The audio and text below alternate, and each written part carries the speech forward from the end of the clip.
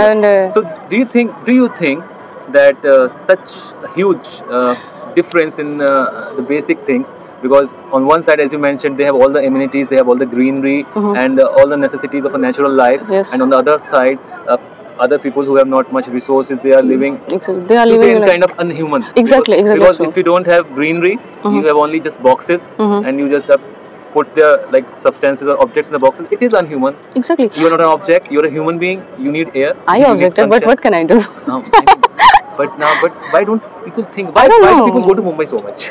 Just Because maybe the reason, the work, I think work opportunity mostly. so This is the reason. that part of your career, the work. Some go come to Mumbai like for dream, like they wanted to, some wanted to actor, some wanted to TV actor. So it's also lot of people lots of go to struggler. Mumbai, lot of strugglers. Yes. And lot of The one heartbreaks. place for Lot of only heartbreaks. strugglers. Heartbreaks. Exactly, Lot of heartbreaks. Because when the Yes, yes, dream yeah. is shattered, you are just left heartbroken.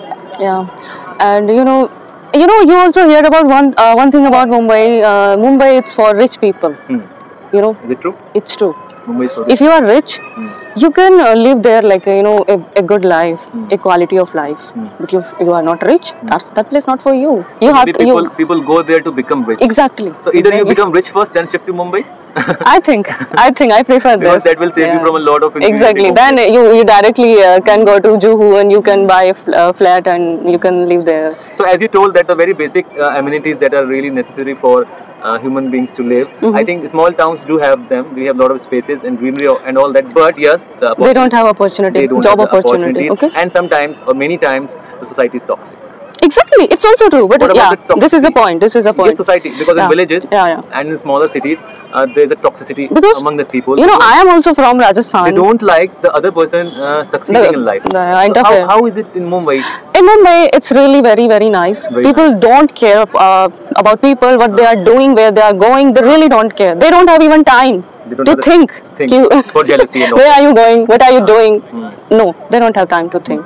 Even if you are living with your neighbor, your next door is your neighbor door. And they really don't know about you. What are you doing? So being from Rajasthan, which I think is a very cultural state, exactly, and it's an attraction all over the world. I have talked to a lot of Westerners over here, and many of them have visited Rajasthan as a tourist attraction, and it has been since decades. And I think so there is something about Rajasthan. I think Rajasthan is a cultural brand. So being a Rajasthani, when you shifted to Mumbai, how long it took you to adjust with all that? It was like really challenging for me. Challenging for you. Because I was from like a small town. Okay, in Rajasthan. Yes. Okay. And when I went to Mumbai, it's the biggest city of India. Yes, yes. You can understand, and it was like challenging, but it also interesting for me. Interesting. Yeah, because I'm born in a village, a small town, but my thoughts and my think like always like a bigger. Okay. Yeah. So would you mind? So I am open-minded from my childhood. Okay. So did your family support you with your Mumbai dream? Yeah.